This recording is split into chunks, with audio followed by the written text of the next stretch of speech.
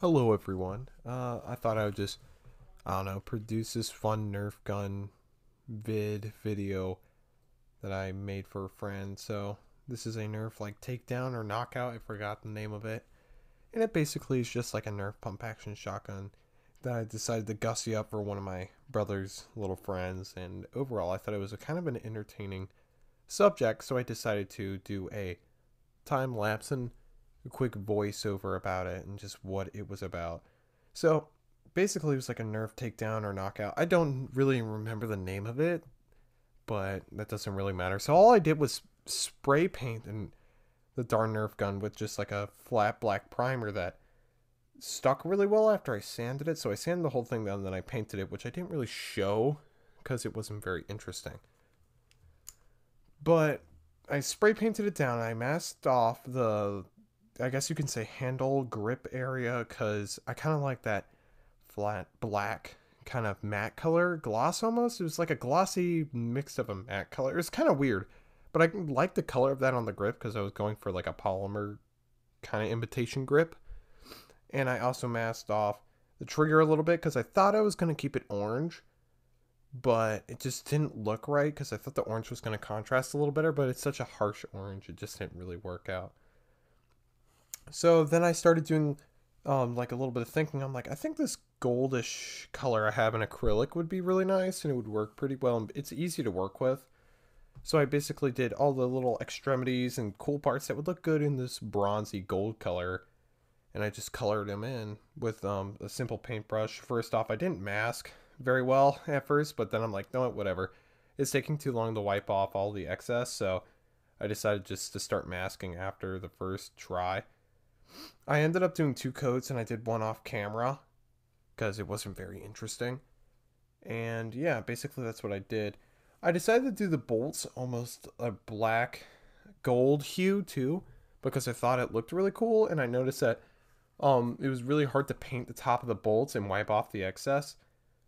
And so I found out if I just wiped it a little bit, it had gold on the deeper parts of the fake bolts and black on the top.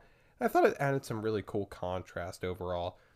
This thing was a pain. Like these large brass looking instruments, like panel things, were just a pain. The little tiny like divots here and there that I just filled with like the brassy gold color, those were pretty easy overall and pretty enjoyable to do. So that was basically the first half of it, is me just painting it in. Then I painted in the safety. I did that. That was relatively easy as well.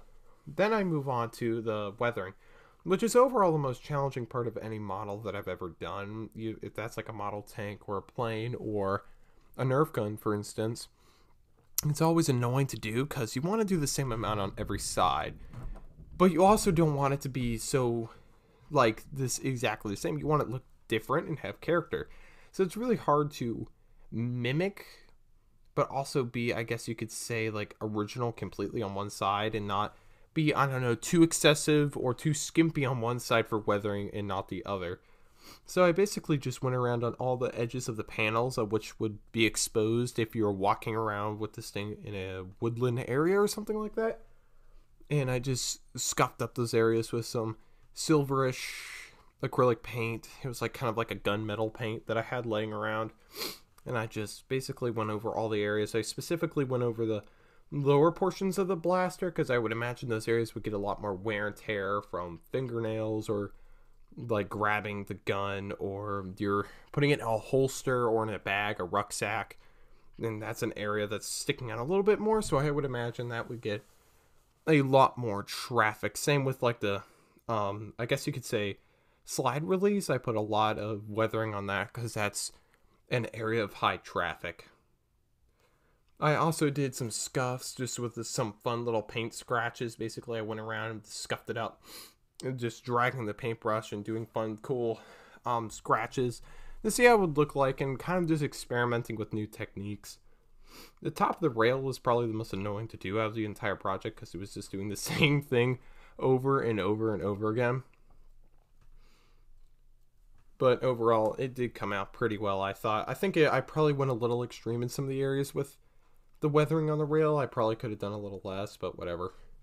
Overall, it came out pretty well.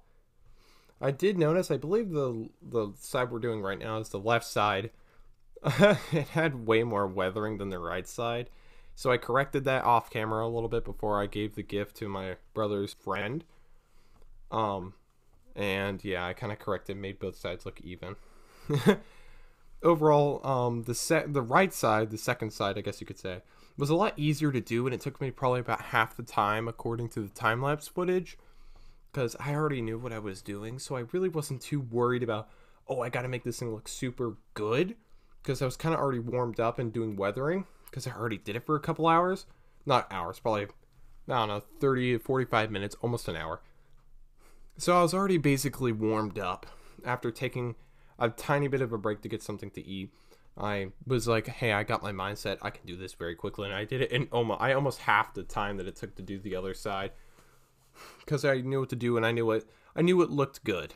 Because in some of these weathering, I guess you could say adventures, when you're weathering something, weathering really displays a look of something. If you do a lot, it's going to show that it's kind of battle torn and it's been used a lot. If you do it lightly, it could portray that it has been used, but not nearly as much. Maybe something of a more recreational use. I was kind of looking for something like a monster hunter with this. Something that would be out in the rough a lot and be used daily, and maybe carried around on just a lanyard hanging on someone's hip. So it's pretty banged up, but not to the point of where it's been completely, I guess you could say, abused. But overall, just pretty worn out. Thank you for listening. That's basically, it was just a little tiny voiceover of this fun video that I thought I would take. Thank you.